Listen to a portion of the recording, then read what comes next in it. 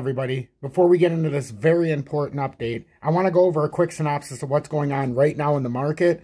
First off, the futures market is back open, and the Dow, NASDAQ, and S&P all opened up slightly.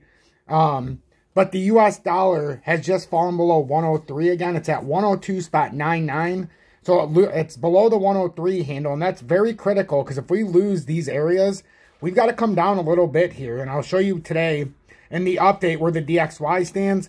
I'll also show you that XRP broke back above 45 cents. And then also we have Bitcoin just barely over 28K as the futures comes back online. So we'll take a look to see exactly what all that means and more. So the main thing to remember here is we need to pay attention to the DXY because it doesn't have the direct link to whether or not crypto is going to go up or down. But if the US dollar is diving, there's more of a likelihood that crypto value is going up because we're losing value in the US dollar. So even the crypto might not be gaining any steam, but because the US dollar is tanking, it's going to cost more for us to buy it. So there is that direct correlation, obviously.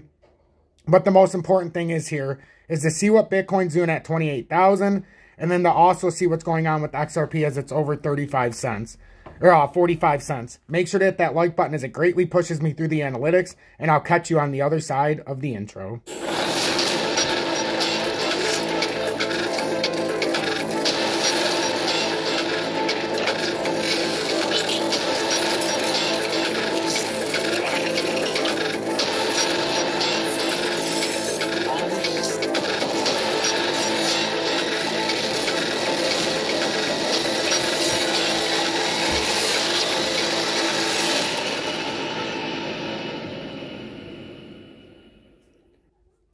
Good evening, 6:54 p.m. Eastern Standard Time on this Sunday, March 26th, 2023.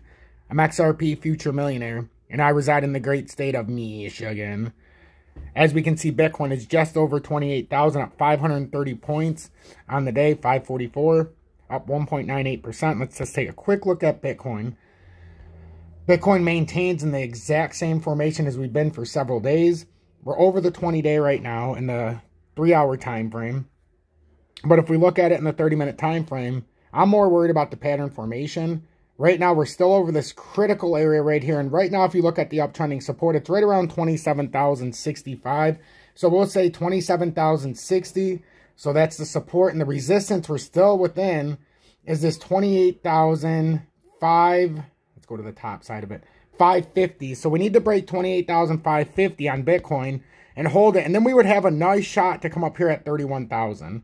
It's like 31,100, but depending on where you want to call it.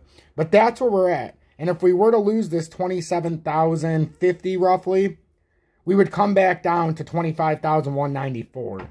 That would be our next big drop. So you're looking at a pretty substantial move either way. But if we can get on top of that 28,550, you're talking about a better than 2,500 point move to get on top of 31,100 or 31,084, just depending on where you were to hit it. If it comes down here, it can be higher, but you get the picture. This could be acting as we came up, we had a nice push up.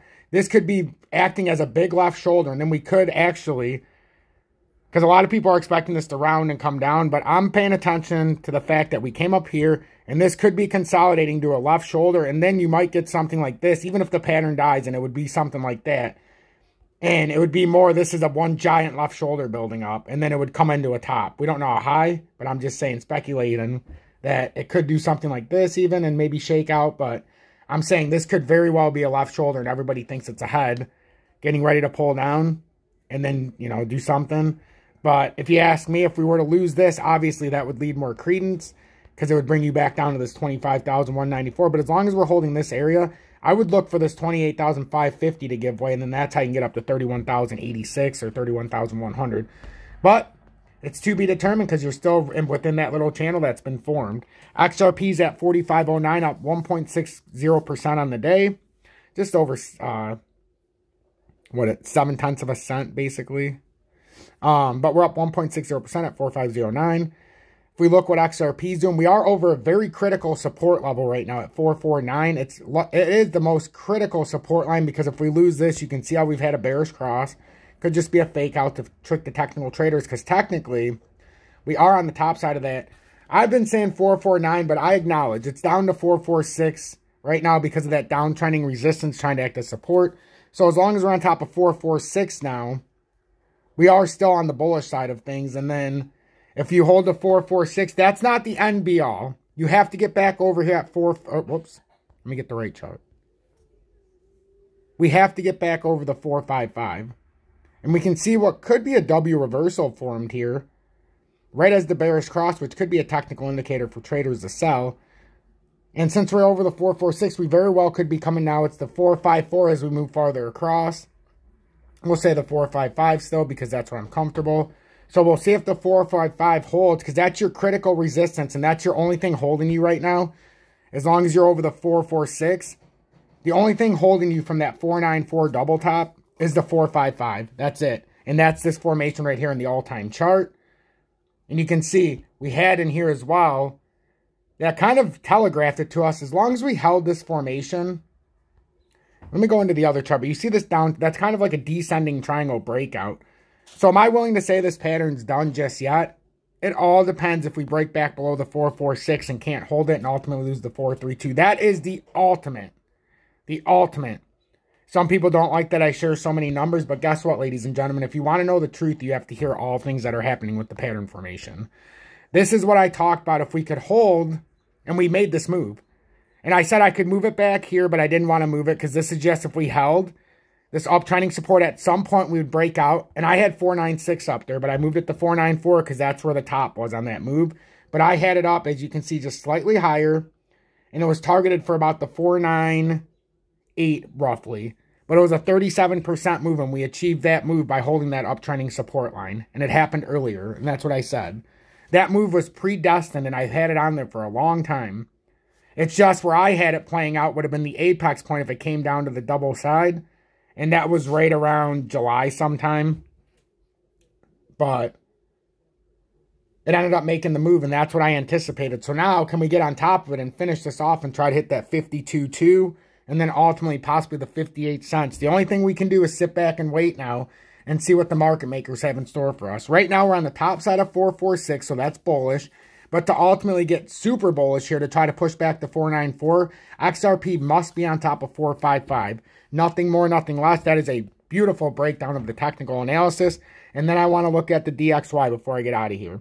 The DXY sits at 103.005. It briefly came down below 103 and broke the 103 handle. But right now, it's holding on by the skin of its teeth to the 103 handle. Down 0.11% on the day. And right now, this could be pulling up into a bull flag, but in the 4-hour time frame, it doesn't look ready to just break out and up. But we could be trying to push. If we hold 103, we could come up to 103.674. But if we do lose this little bit of momentum we had, and this does decide to roll back down, and first we'd have to lose the 200-day. That's why this handle at 103 is so important. If you lose that, you'd come back down to the 102.60 to try to see if you regain footing here. Would I be surprised if it came down there? No.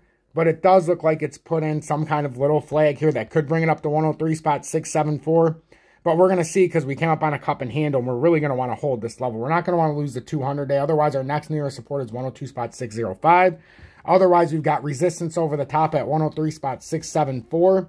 And if you break that, you might be able to come back up to the 105.30. But the U.S. dollar is looking very, very it's looking very timid right now. It's not looking very strong. So just pay attention to that when it comes to the U.S. dollar. Make sure you pay attention to everything I've said in this update. If you got anything out of this update, make sure you hit that like button. Consider joining Tom's Army. That's in the video description below, as that does help greatly for my time put in. If you want to trade XRP or any crypto, you can trade it even in the USA with no spot fees on the buy and sell. There's two great options, and you can trade up to 250x leverage.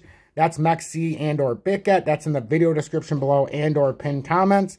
And then if you want to, as I aforementioned, join Tom's Army or donate XRP to show thanks for my time, that would be in the video description below and or pinned comments. One last thing, if we look at the total crypto market cap, it's at 113.79 trillion.